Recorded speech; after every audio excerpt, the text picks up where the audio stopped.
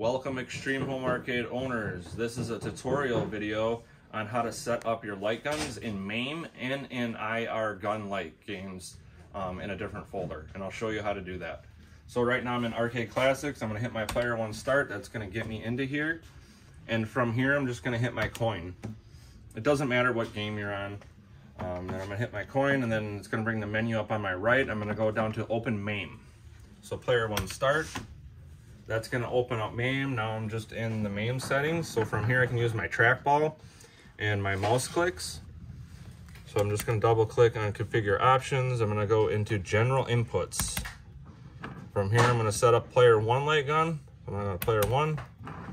And from here we're going to want to go down to set up the buttons.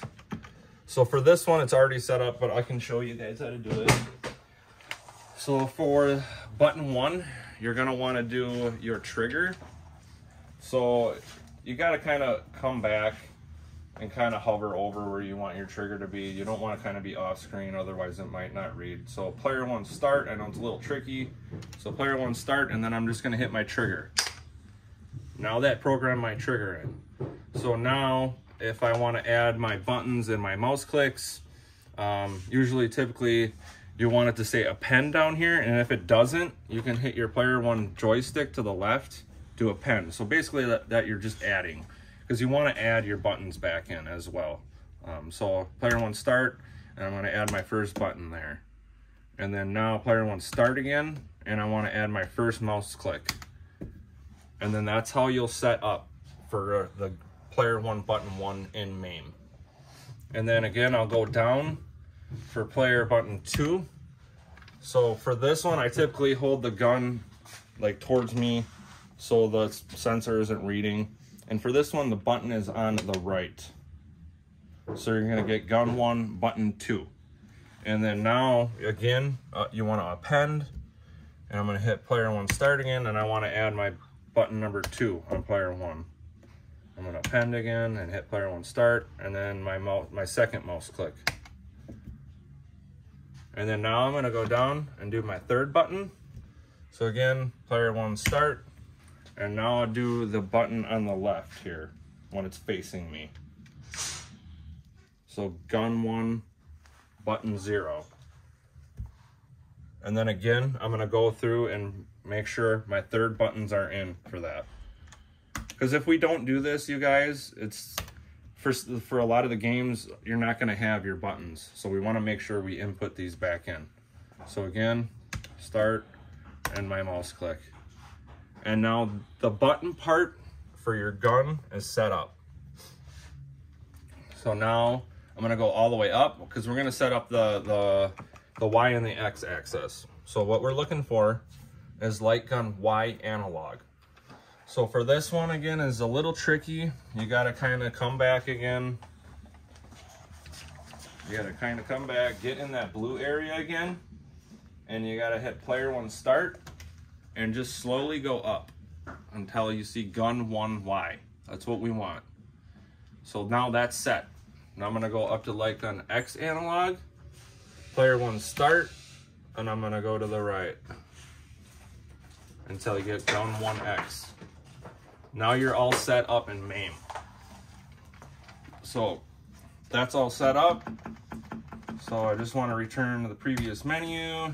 For player two, you're gonna go in and basically do the same thing for player two, but you won't have to add your mouse clicks. So everything that I did with gun one, you do the same thing with gun two.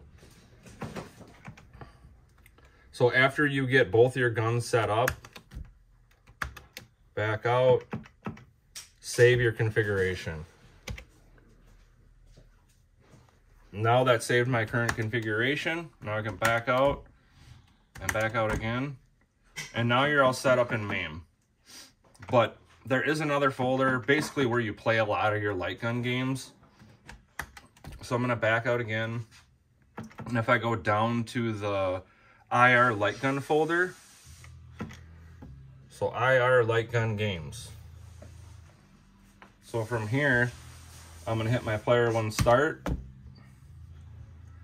And what we're looking for in here is gonna be like the classic games, like Area 51, I would probably just pick, and you're gonna hit your player 1 coin. Because if you click on any other one, it's not gonna open up MAME IR guns. That's what we're looking for. Open MAME IR gun folder, because it's runs off a different part of MAME basically. So that's why we need to come in here and set them up too, if they're not set up. So again, I'm gonna hit player 1 start.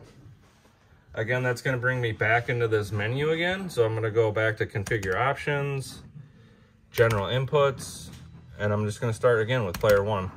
And for this one, you don't have to set up your other buttons. I mean, you're more than happy to, but just for this folder, I mean, you're just using your light guns.